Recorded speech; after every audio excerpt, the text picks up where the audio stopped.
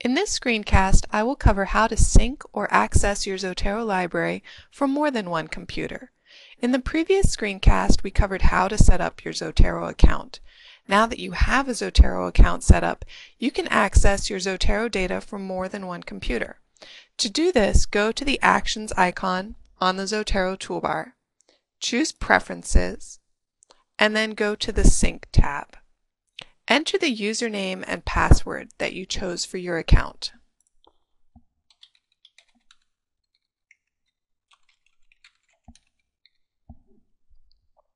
Before we go further, it is important to think about how Zotero keeps track of your library's data across multiple computers because you may need to think strategically about how you will store your data.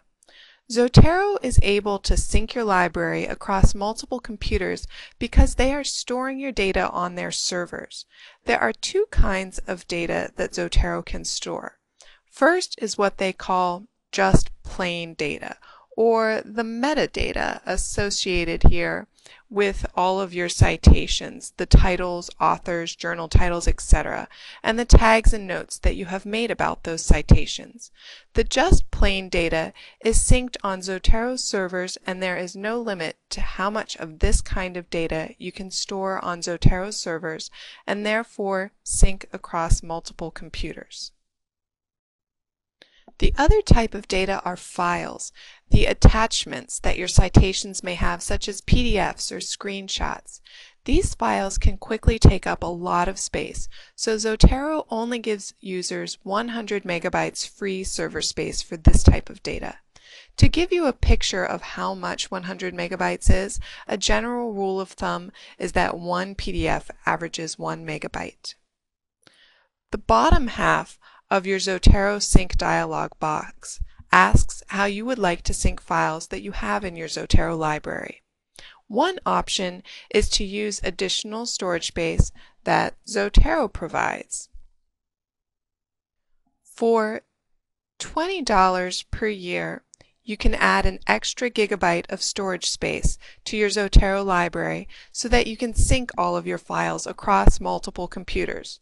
For many people, this is probably the easiest storage method. Another storage route is to use a WebDAV storage space, or Web Distributed Authoring and Versioning.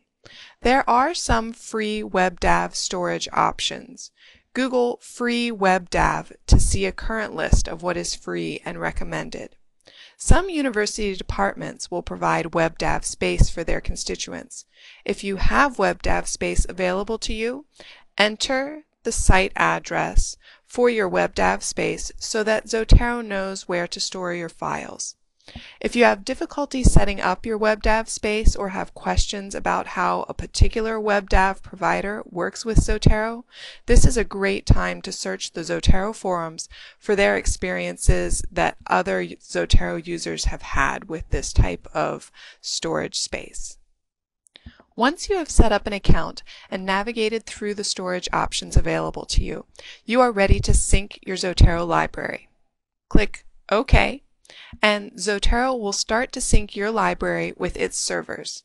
If you go to a new computer, first make sure that Zotero is loaded onto that computer. Then go to the Sync tab within the Zotero Preferences and enter your account information. Your account should automatically begin syncing.